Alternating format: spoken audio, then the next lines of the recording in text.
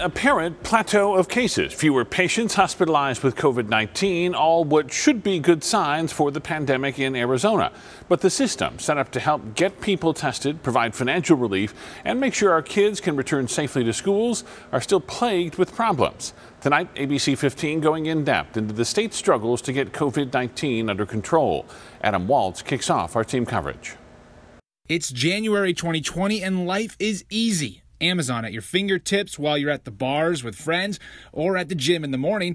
But in just 2 months, that would dramatically change. Keeping Arizonans as safe and insulated as possible from this disease. USA! USA! Since January 26th, Arizona's first case. Over the last few weeks, we've seen these numbers continue to climb, and we expect greater increases as we move forward. 163,000 cases and 3,300 deaths have followed due to COVID-19. Governor Doug Ducey has signed more than 40 executive orders, and yet Arizona's still facing major hurdles.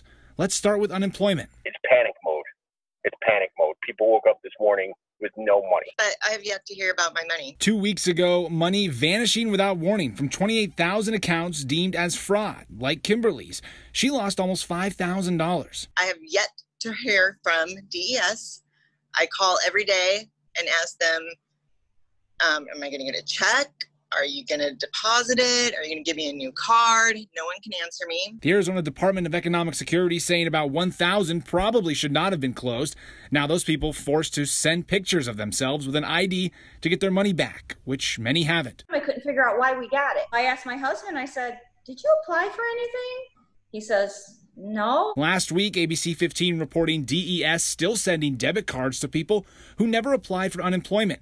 ABC 15 heard from 300 people who received almost $2 million total in unsolicited unemployment benefits. Parents at home figuring out how to pay their next bill.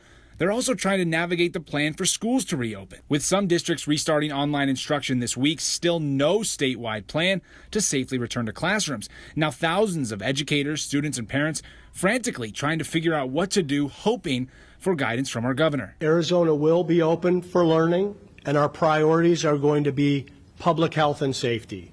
We're going to make data-driven decisions. Schools will be required to provide help for remote learning by August 17th, but when asked about the goal to physically return to classrooms, it seems we're just going to let districts create their own protocols under state benchmarks yet to be determined, and that won't be mandated. The Department of Education will be working with the Department of Health Services and our county health offices to develop this framework by August 7th. Valley and rural districts still working to fill any gaps in the digital divide where adequate internet is still an issue for so many people in 2020. We knew that there were problems with connectivity outside of the school itself for quite a while. COVID-19 testing is an Everest of its own decline. Currently, tens of thousands of tests backlogged at Sonora Quest, and a lag in testing in general is outlasting COVID symptoms themselves. For the last 4 months, we haven't seen an abundance of testing. People have had to stand in line for 13 hours in their cars in 115-degree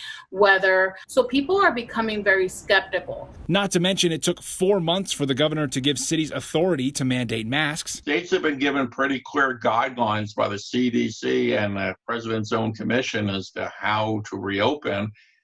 And states chose to ignore those guidelines. Professor Brooks Simpson, an American and political history professor at ASU, said states like Arizona have ignored these guidelines in a rush to return to normality. And our own governor was quick to lock down the state after protests, then to avoid the spread of COVID-19. We, for example, had no problem in this state shutting the state down for a week with a curfew in reaction to unrest. But we haven't seen that same sort of aggressive action to protect the public in another way when it has come to this pandemic. Adam Waltz, ABC 15, Arizona.